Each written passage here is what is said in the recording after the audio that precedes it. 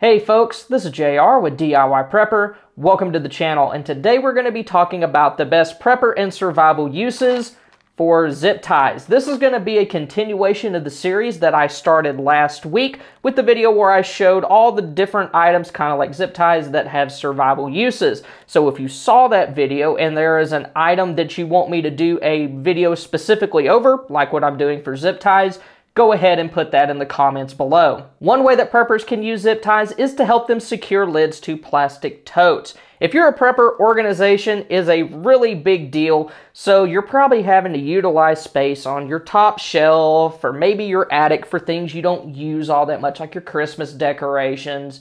And a lot of times we use those plastic totes, and if you have them kind of in a precarious position and you squeeze them just wrong, the lid can pop off and send stuff falling on your head onto the ground, break stuff, make a huge mess. So how you avoid that is you start with the lid on top of the plastic tote and you carefully drill a hole through the edge of the lid into the tote underneath, and you run a zip tie through those holes, and you do that on both sides. So now it's going to be pretty much impossible for that lid to just pop off on its own, but you're still going to be able to get it off when you need to with a pair of like flush cutters, scissors, or something like that.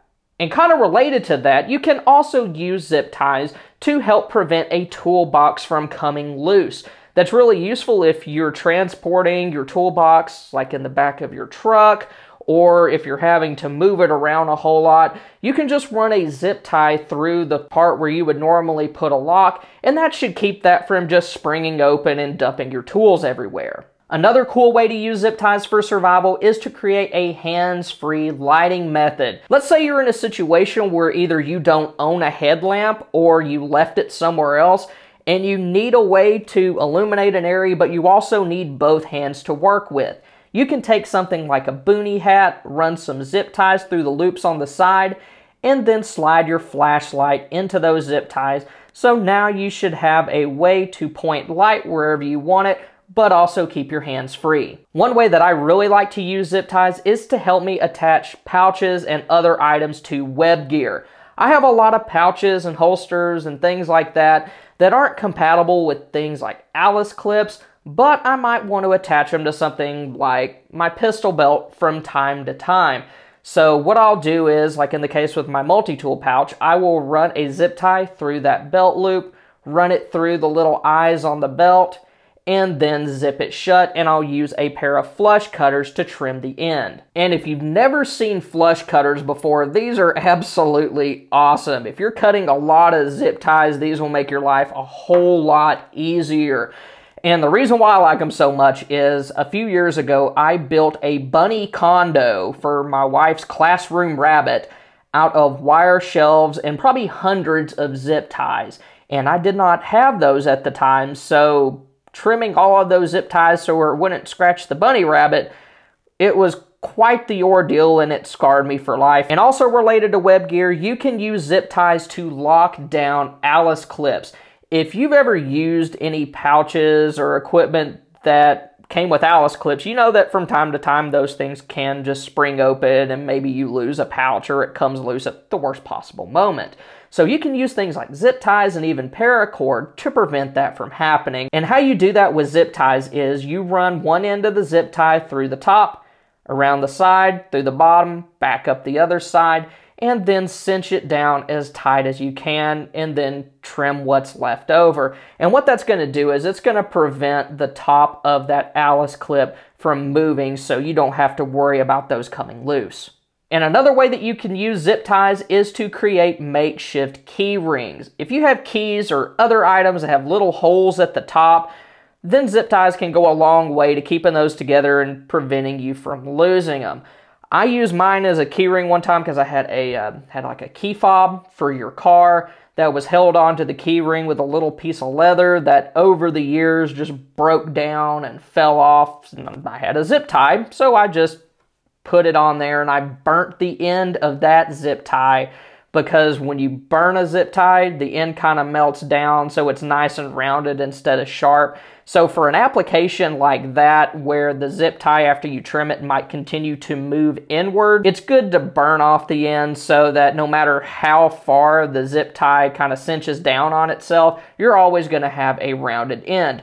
I don't have that key anymore because that car started to sound like a constipated lawnmower and it died, so I got rid of it, otherwise I would show y'all. You can also use zip ties as shoe or boot laces. If you're out in the field and you blow your normal shoe or boot lace, just use a few pairs of zip ties as a replacement. But I do recommend that you use more than one zip tie in case as you are moving that zip tie blows out. You want to have at least a few of them on there so that you don't lose the only means of keeping your shoe or your boot on your foot while you're moving. And probably the most common way to use zip ties is to use them to repair things like gear or vehicles.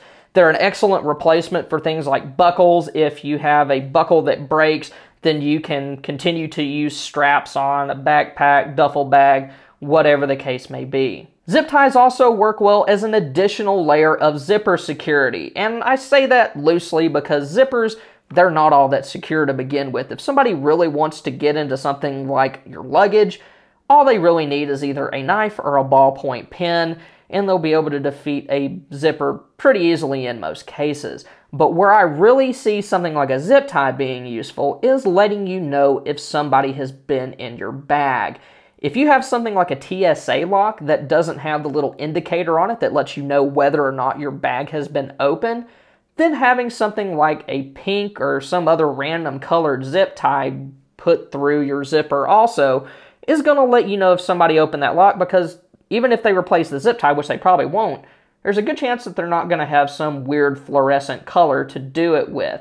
So if this is missing, or maybe there's a white or a black zip tie that replaced it, you know that somebody has been in your bag. Another way that you can use a zip tie is as a hammer loop. Hammer loops are one of those things that a lot of people probably don't have unless they do a lot of home improvement projects or they work in construction, so they have a tool belt. But having a hammer loop is going to make your job site a lot safer if you're doing work around the house, because you're not just going to lay the hammer down and forget about it and trip over it, or heaven forbid, leave it on top of a ladder, move the ladder, and it pop you on the head, which that could be a fun trip to the emergency room. So taking something like a larger zip tie, running it through a nice sturdy belt, that's going to give you a place to keep that hammer so you know where it's at, and it's always there when you need it. And it's probably going to work a lot better than the hammer loop that's included on things like carpenter jeans, because using those hammer loops where they're located, if you're moving around a whole lot, you're going to find that the hammer is slapping up against the side of your leg, which that can start to get annoying after an extended time. Zip ties can also be used to help you hang and organize clothes. In last week's video, I showed how to use zip ties to give you a place to hang clothes from something like a roll bar in a Jeep, but you can also use them to help you bug out faster.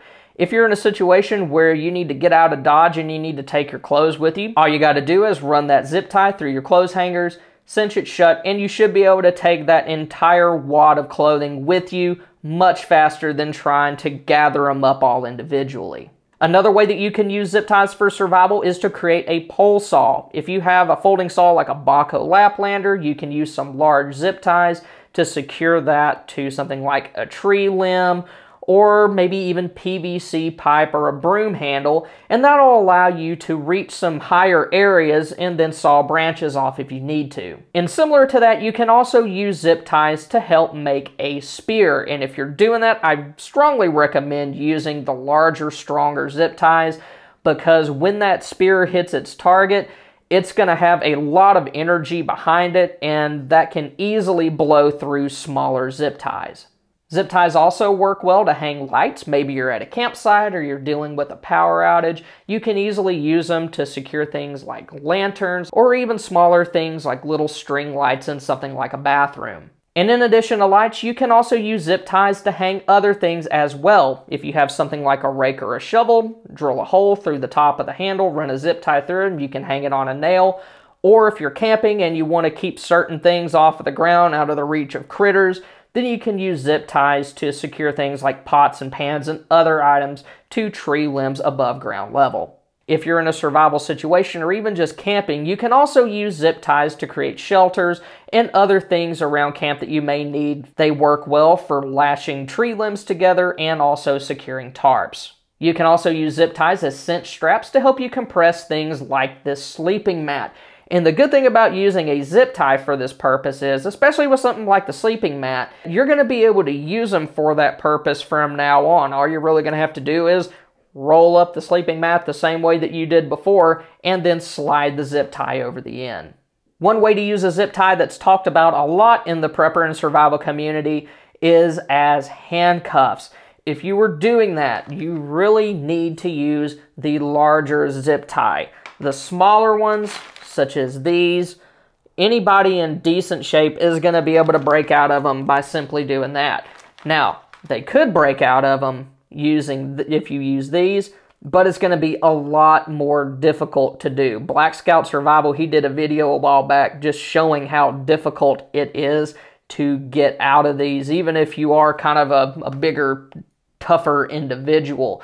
So if you do find yourself being bound by something like this, your best bets to get out of it are probably going to be to kind of pick the little lock there with something like a safety pin, bobby pin, paper clip, or something else kind of sharp and pokey, or to use like a shoelace as a friction saw to cut through this, because these can be tough to get through, although you can do it. So if somebody breaks into your house and you have to restrain them, you really want to make it tight and put it behind their back and definitely keep an eye on them. And zip ties can also be used around your property to help you with things like gardening. If you have a plant that's kind of droopy, you can drive a stake into the ground and then loosely secure the stem of that plant to your stake with a zip tie. You don't want to make it too tight because you don't want to constrict it, but you just want to keep it from tipping over. And one thing that I mentioned in last week's video is that you can use zip ties to help secure a tripod, deer feeder, or some other piece of equipment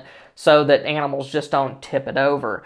And when you do that, be sure that you use a thicker zip tie, or better yet, a metal zip tie, because over time these do break down. They're just made out of plastic, and being out in the sun a whole lot can cause it to break down, lose strength, and then break. So it's not going to be a permanent fix. Baling wire would be something that would probably work a lot better for that task.